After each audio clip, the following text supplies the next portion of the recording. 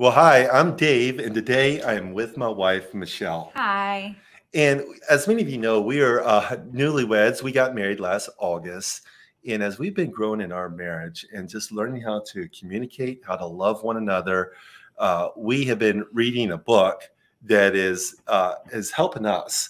And so today, the book is called The Five Love Languages. And so we are honored and encouraged to have one of the best-selling authors of our time, Dr. Gary Chapman, with us today. The Five Love Languages has sold over 20 million copies. So Dr. Gary Chapman, such an honor to have you. Welcome to Disruptive Truth. Well, thank you, Dave and Michelle. It's great to be with you guys. Dr. Chapman, as we were preparing for this, we just kind of pulled up some of, we read the book, we took the test, and we saw clips of you all over. You were sitting down with Oprah on one of them. And this book has been translated in so many different languages, people around the world. In fact, Dr. Chapman, before the whole Will Smith incident, I was reading Will Smith's biography, and he was saying that in his life with relationships in his marriage, when he was struggling, he read several books, and one of the books that he mentioned was The Five Love Languages. Dr. Chapman, did you ever envision that this book would be so successful and impact so many lives and so many languages around the world? Short answer, no. I knew that the book would help people if they would read it and apply it, because I had been using it for at least 5 years in my counseling. Before I actually wrote the book. And so I knew that the concept could change marriages, but had no idea that it would be translated, as you said, in now over 50 languages around the world and sell millions of copies. So I stand amazed at how God has used this book to touch the lives of so many people. That's amazing. Dr. Chapman, you talk about in your book how easy it is to fall in love and how easy it is to fall out of love. Why is it so easy to fall in love and so easy to fall out of love today? Wait a second. It's not easy to fall out of love with me, is it? Except for with you. Except for with you, Dave, of course. Well, I think it's natural. We are made male and female, and there is an internal attraction to someone of the opposite sex. And I think it's just a part of who we are, and it's true in humanity. Wherever we go, it's built into us. And you don't decide one day, I think I'll fall in love. You meet someone, and there's something about the way they look, the way they talk, the way they emote, that gives you what I call a little emotional tingle. It's a positive tingle, and you want to see them again. And every time you get together, it gets stronger and stronger. And eventually it becomes an emotional obsession. You literally get obsessed with them. You can't get them off your mind. You go to bed thinking about them. You wake up thinking about them. All day long you think about them. In your mind, they are the most wonderful person you have ever met in your life. Now, your mother can see their flaws, okay? Your mother will say, well, honey, have you considered they haven't had a steady job in 5 years? Yeah. And you will say, oh, mama, give them a break. They're just waiting for the right opportunity. Mm-hmm. So, in our minds, we're just enamored with them. And so I think it's a natural phenomenon that happens to most people. I'm not saying necessarily everyone, but it happens to most people. And I think what we were not told, and what I did not know when I got married, is that we've now studied, is that the average lifespan of that in love euphoria is 2 years, which means some a little longer, some a little less, but average 2 years. And we come down off that high. I think it's because we really cannot sustain that euphoric high because it's hard to get anything else done when you're super in love. You're just so enamored with each other. And so we do come down off the high. I think it's a good thing. We don't choose it. We don't just say one day, I think I'll come down off the high. We don't choose it. It just kind of runs its course. And of course, what happens to so many people is that as it begins to come down, their differences emerge and they have conflicts and they end up arguing with each other. And now they have negative feelings toward each other. So not only did they lose the positive, but now they have negative feelings toward each other. So, and my wife and I went through that. And I wish someone had told me that it's normal to come down off the high, because I'd always been told, if you got the real thing, it's going to last forever. And yeah, my I like wife, in your book. I like in your book how you say true love cannot begin until the in love experience has run out. Yeah. And true love is the intentional, not the under the influence obsession. It's the intentional. It takes intentionality and discipline to show your spouse true love. And one of the ways, or the main way, what the book is about is there's these 5 love languages that you can show your spouse true love, which is a choice. Can you tell us, Dr. Chapman, what are the 5 love languages? Yeah, and they're in no particular order of importance, but one of them is words of affirmation, just choosing words to affirm them. You look nice in that outfit. I appreciate what you did. You know, one of the things I like about you is just using words to affirm things about them that you appreciate. There's an ancient Hebrew proverb that says life and death is in the power of the tongue. We can kill people by the way we talk to them, or we can give them life. And so words of affirmation. A second is acts of service, doing something for the other person that you know they would like for you to do. In a marriage, that would be such things as cooking meals, washing dishes, vacuuming floors, washing the car, mowing the grass, walking the dog, changing the baby's diaper. Ooh, that's a big one. I'm going to learn that one here soon, Dr. Chapman. Maybe Ooh, in all about right. 4 weeks. All right. You know, there's an old saying that says actions speak louder than words. If this is their love language, that is true. Actions will speak louder than words. And then number 3 is gifts. It's universal to give gifts as an expression of love. My academic background before I studied counseling was anthropology, cultural anthropology, the study of cultures. We've never discovered a culture anywhere in the world where gift giving is not an expression of love. It's universal to give gifts. And for some people, this is their love language. Because the gift in their mind, they're saying, they were thinking about me. Look what they got for me. You see, it's communicating love to them, gifts. And then quality time, giving the other person your undivided attention. I do not mean sitting there watching television together. Someone else has your attention. I'm talking about TV is off, computer is down, we're not answering the phone. We're giving each other our full attention, listening and speaking to each other. Or we're taking a walk down the road and talking, you know, not always sitting around talking. And it doesn't always have to be talking. It can be doing something with the other person that you know they would like for you to do and giving your full attention to it.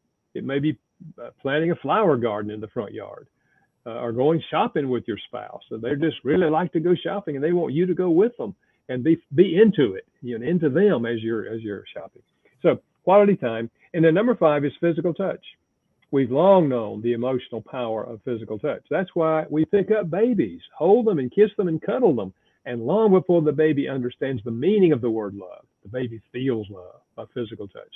So in marriage, we're talking about such things as holding hands, kissing, embracing, the whole sexual part of marriage, arm around the shoulder, driving down the road, you put your hand on their leg, or sitting around the house and you trip, and they walk by and you trip them. You know, no. Erase that one. You don't trip your spouse, okay? No. So the basic idea, as you know, is out of the 5, we each have a primary love language. And seldom does the husband and wife have the same language. So we may be speaking love to them and they don't get it because we're speaking our language and not their language.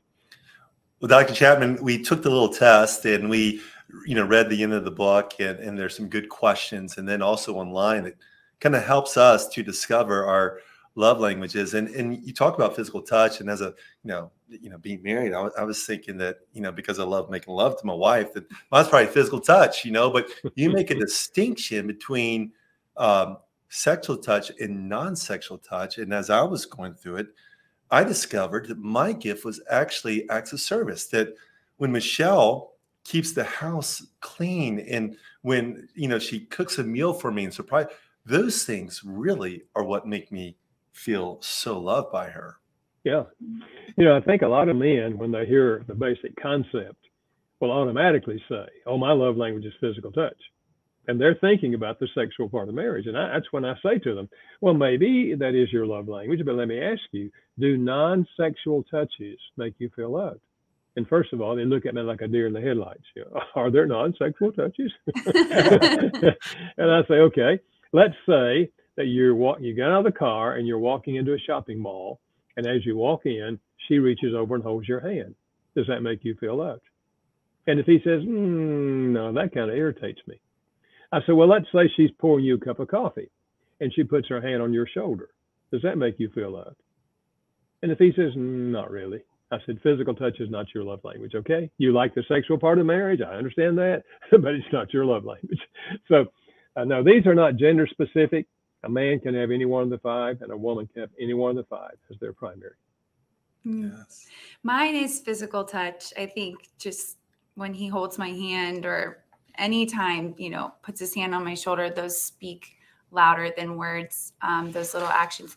But I'll put my arm around you right now. I've also, my tied for second would be words of affirmation and quality time. But it was interesting. Just the other day, Dave asked me about my love tank, if I was feeling like my love tank was full. And as it should have been, because he was holding my hand and we were spending quality time together when he asked, I just had this sense that I was craving words of affirmation from him.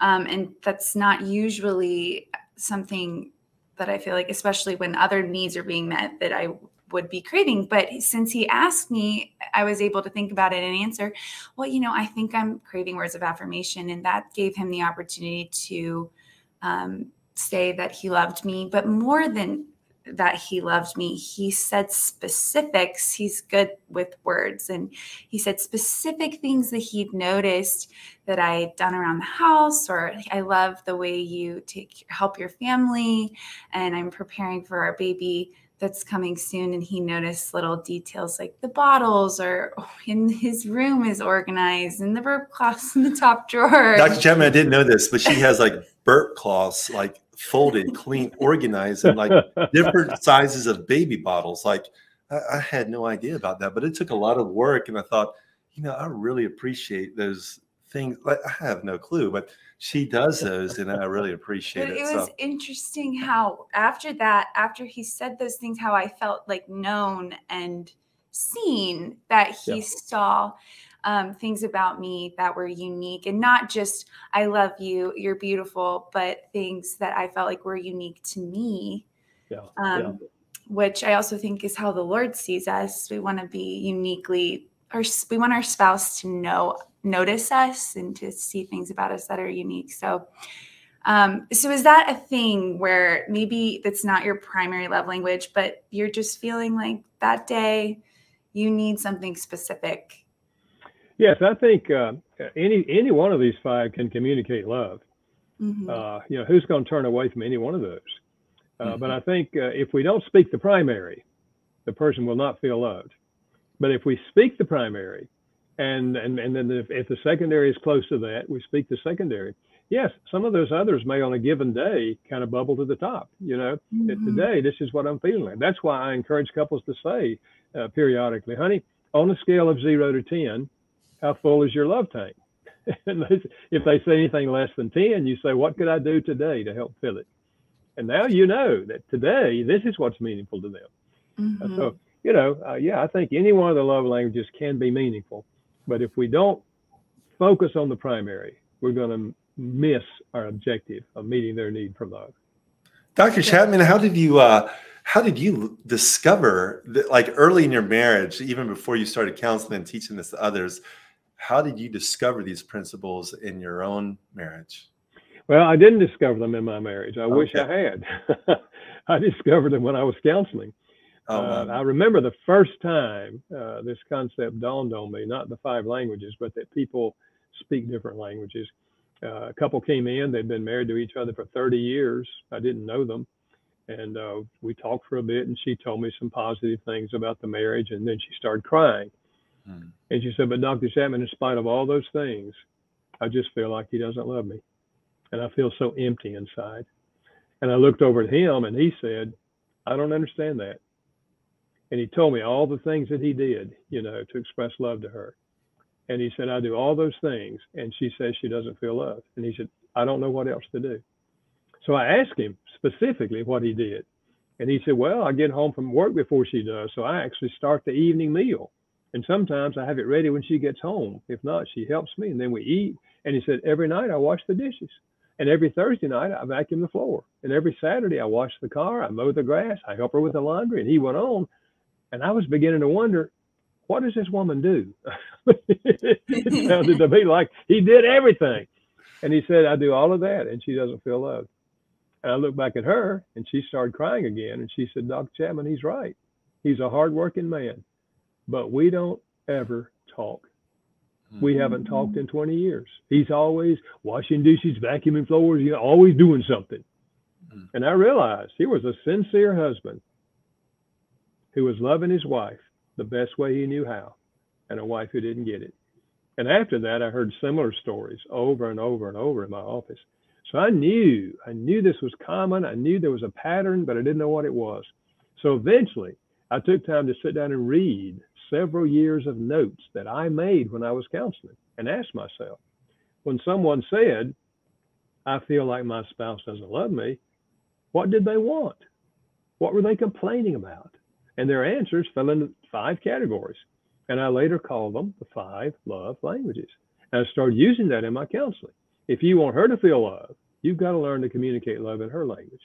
If you want him to feel love, you've got to learn to speak his language.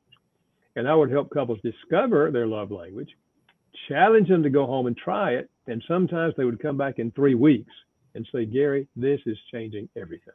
Wow. The whole climate is different now. And then I used it with couples, you know, just small groups of couples. Same thing happened. So probably 5 years later, I thought if I could put this concept in a book, maybe I could help a lot of people. I would never have time to see my office. So that's how it developed. And I wish I had known it when I got married, but I didn't. So when you send someone home to discover their primary love language, how do you tell them what is the way to discover your primary love language? Well, let me give you 3 informal ways. Number 1, observe their behavior. How do they respond to you and other people? If they're always giving other people words of affirmation, you know, encouraging words, that's probably their language, because we tend to speak our own language. If they're always giving gifts to people, probably their language is receiving gifts. So observe their behavior. Secondly, what do they complain about most often? The complaint reveals the love language. If a wife says, we just don't ever have any time together anymore. I just feel like we're ships passing in the night. I mean, she's complaining that she doesn't get quality time. So that's her love language. If he says, I don't think you would ever touch me if I didn't initiate it, he's telling her that physical touch is his language. So what do they complain about? And thirdly, what do they request of you most often? If they're periodically saying, honey, could we take a walk this afternoon? They're asking you for quality time. If they're saying, you think we could get a weekend away, just the 2 of us? They're asking for quality time. Or if you get ready to go on a business trip and they say, be sure and bring me a surprise, they're telling you gifts is their language. If you put those 3 things together, you can pretty well figure out their love language and your own love language if you apply those to yourself. And then I think that you mentioned earlier that you can go online and take a free quiz at 5lovelanguages.com. The number 5, 5lovelanguages.com. In fact, my publisher told me the other day, 80 million people have taken that quiz. Wow, that's amazing. I told my publisher, I said, you guys should have been charging $1 a piece, you know? Yeah. Yes. Wow. That's amazing. You've helped a lot of people. And I like the quiz because then you can see what your secondary love language is as well, or and you see them in order, which makes sense. In your book, you also mention you can speak the same love language as your spouse, even though it's rare, which I find interesting to have the same primary love language as your spouse. But you can speak a different dialect. Will you explain briefly what is a dialect? Yeah. You know, just as in spoken language, there are dialects. I speak English, for example, with a Southern accent. Okay, I do people too. people in Boston speak it with a different accent, Yeah. and so in the love languages, there are different ways to express a given language. For example, a wife said to me some time ago, she said, "Gary, my husband and I have the same primary love language." I said, "Well, great. Tell me what it is." And she said, "Acts of service." But she said, the things I want him to do for me that make me feel loved are different from the things he wants me to do for him to make him feel loved. So it's the same language, it's just different dialects.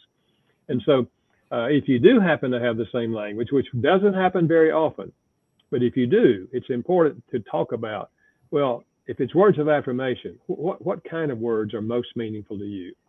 Like you mentioned earlier, you can say I love you, you know, and you're so kind, and I love the way you look, and that maybe that communicates to some people more. But if they give specific things, like you mentioned earlier, that Dave gave specific things about you that he appreciated, that's what makes them feel loved. So it's a little different nuance that I'm just calling a different dialect of that particular language.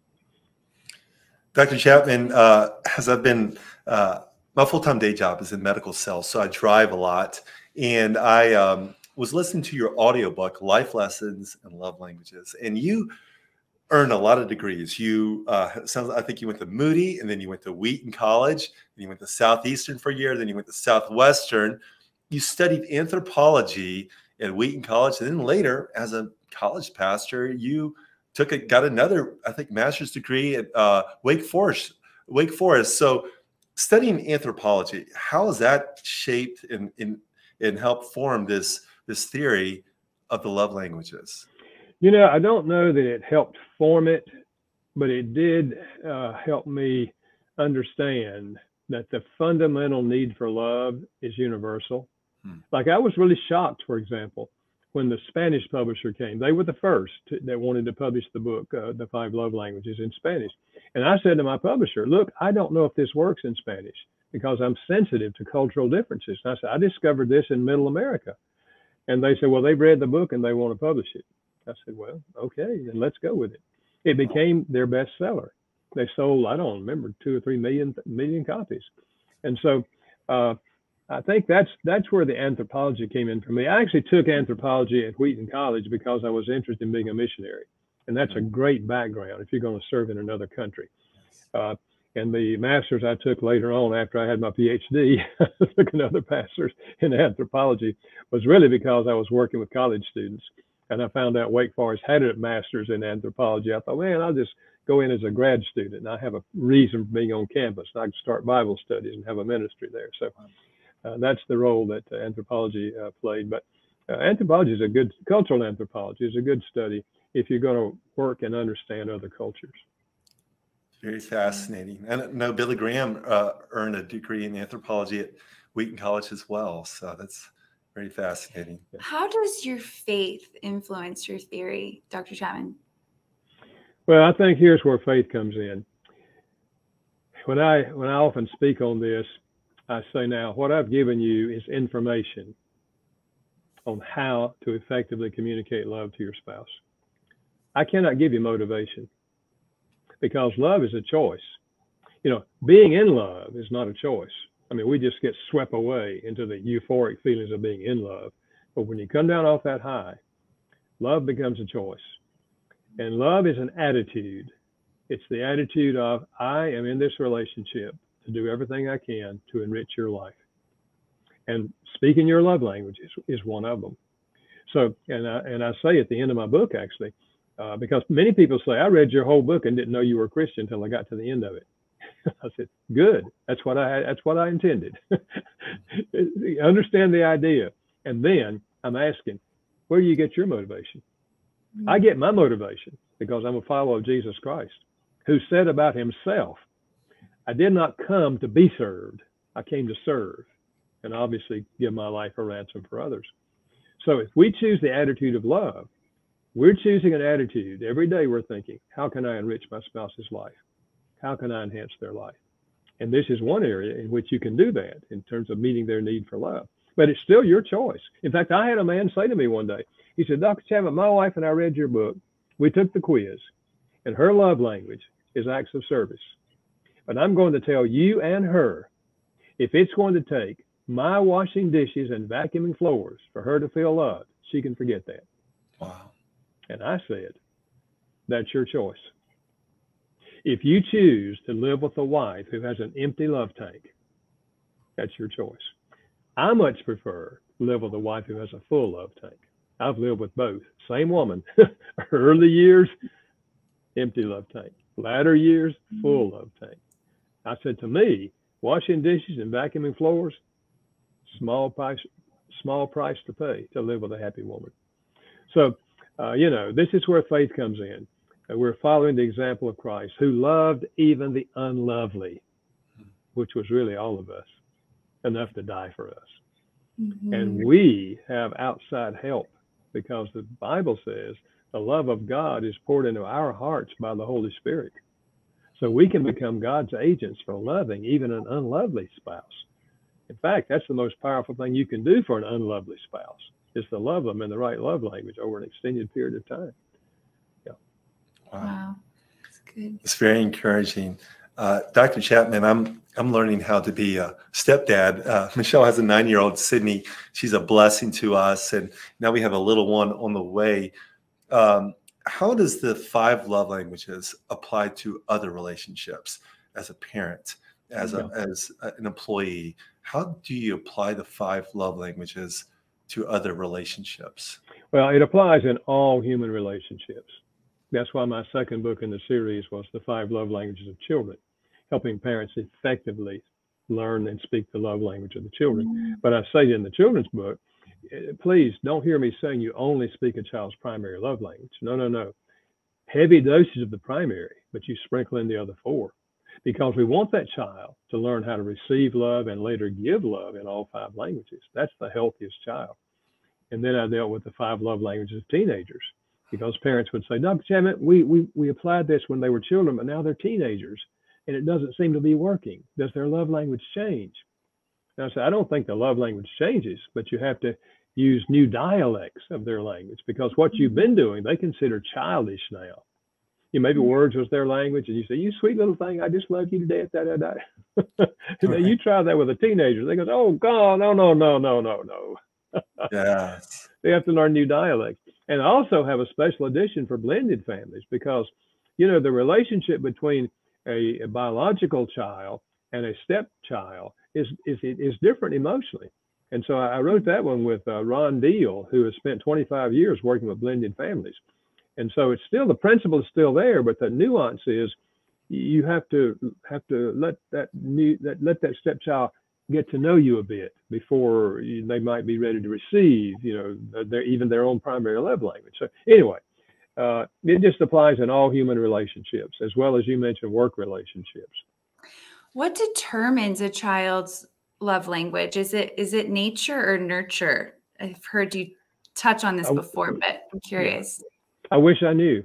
I don't know. But I do know this.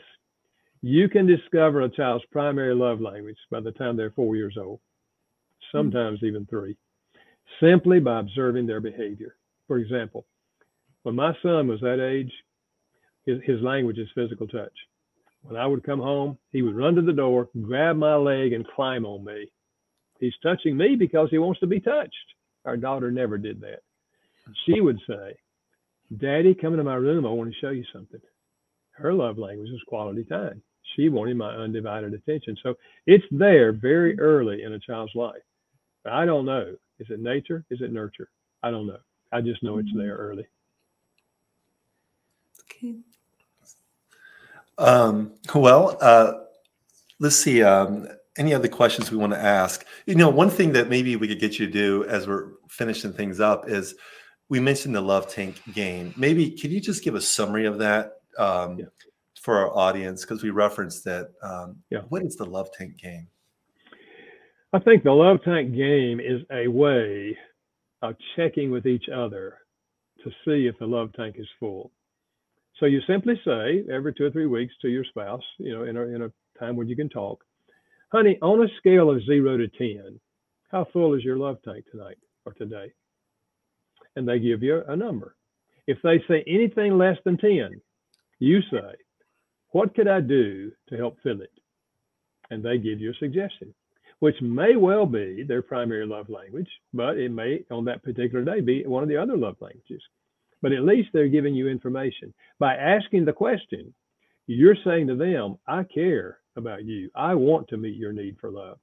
And when they give you the answer, they're giving you information on how to effectively meet that need for love on that particular day. It's just a fun little game to play periodically with your spouse.